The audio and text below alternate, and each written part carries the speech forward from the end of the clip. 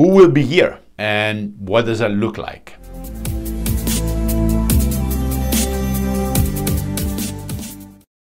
Friends, 3 mornings ago I woke up with a message from an Israeli friend telling me about Gaza and the attack that was upon Israel. And we know how things have degenerated, unfortunately, to a full-blown war between Israeli, Hamas, and Hezbollah. Then I received a word from somebody in Naples that the Campi Flegrei, which is an area near Naples, has been unusually active with earthquakes.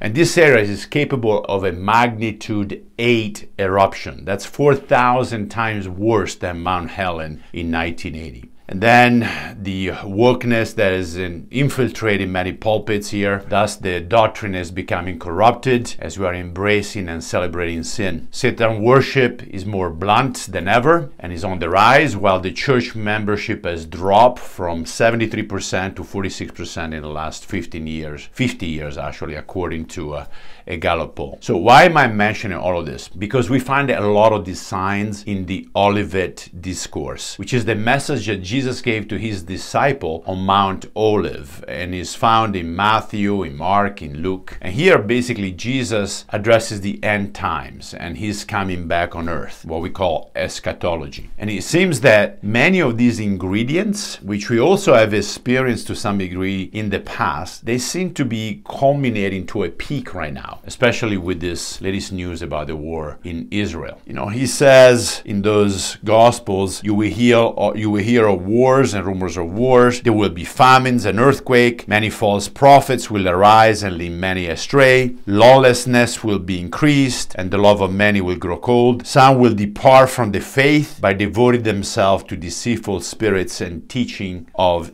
demons. So the Gospel writers tell us, actually it's Jesus himself that tells us, that no one knows the time. But he says to learn from the fig tree. What does it mean? Well, in that particular parable, he's saying the fig tree puts out leaves in the summer. So when the leaves come out, you know the summer is close. Applying that to those signs is the application for the kingdom of God being near. But I'm not here to focus on the end times or when the church is going to be raptured. I wanted to talk about the post-tribulation period, because I kind of find it fascinating. The millennium, the period that represents the 1,000 years during which Christ comes to reign on earth with his church. Who will be here? And what does that look like? Many of you have asked me these questions. So here's my take on the subject, which I find fascinating like many other parts of the Word of God. So let me say right away a couple of things. First of all, we have 3 different groups, just like the rapture, the pre, post, and during.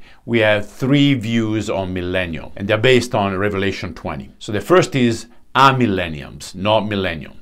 And basically they're saying that the millennial is a symbolic time. Basically the kingdom of God has already started when Christ came here on earth. The church is the kingdom of God, Jews and Gentile, and they believe that the saints will go through the tribulation and then Christ comes to reign forever and ever. So no rapture. The second position is post-millennialism, and those people believe that the power of the church will be greater and greater over time, and Christ will return after the millennium to establish his kingdom. Practically, the world as they see it, it's in the process of getting better and better and better. I don't think so. Then premillennialism believes that after a period of severe tribulation, the 7-year tribulation, on earth, Jesus will come visibly on earth to reign for 1,000 years, thus the millennium. After which time Satan will be released once more and engage in the battle of Gog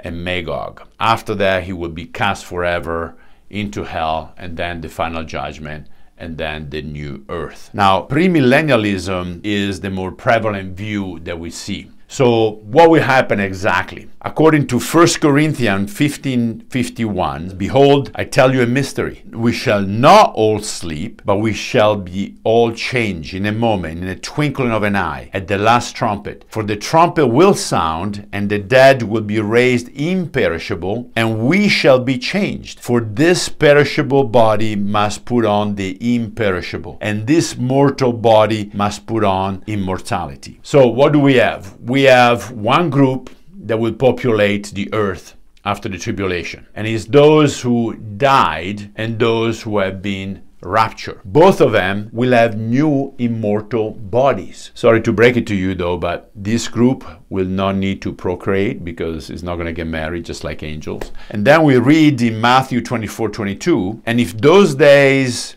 had not been cut off, no human being will be saved. But for the sake of the elect, those days will be cut short. What does it mean? Well, if the tribulation was not limited to the 7 years, the whole human race will be wiped out. And the elect are the 144,000 Jews, the 12,000 per each tribe of Israel that will come to faith. And they will be sealed and survive through the tribulation.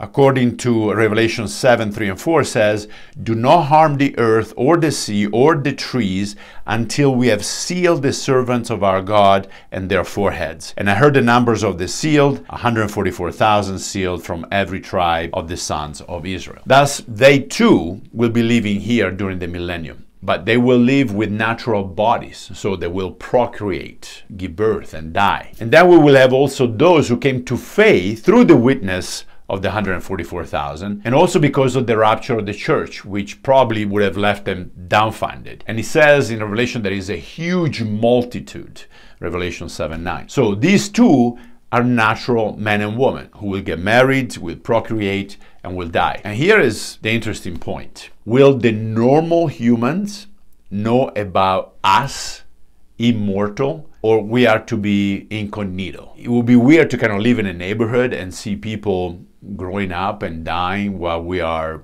super fit with no wrinkles, perfect shape. Anyways, we know that the Lord will reign, and since Satan is restrained during the millennium, sin will not be tolerated and actually will be judged by the Lord immediately. The word says that he will rule with a rod of iron. What will we do? I don't know exactly, but based upon the parable of the talents in Luke 19, we will have different functions in this new kingdom based on our faithfulness here now. And perhaps there will be a lot of rebuilding since the tribulation will have a devastating impact here on earth. So food for thought. I don't know if you ever thought about this or it's just me going wacko, but I would love to hear your comments, your observation. Have a fantastic weekend, and I'll catch you next week. Ciao.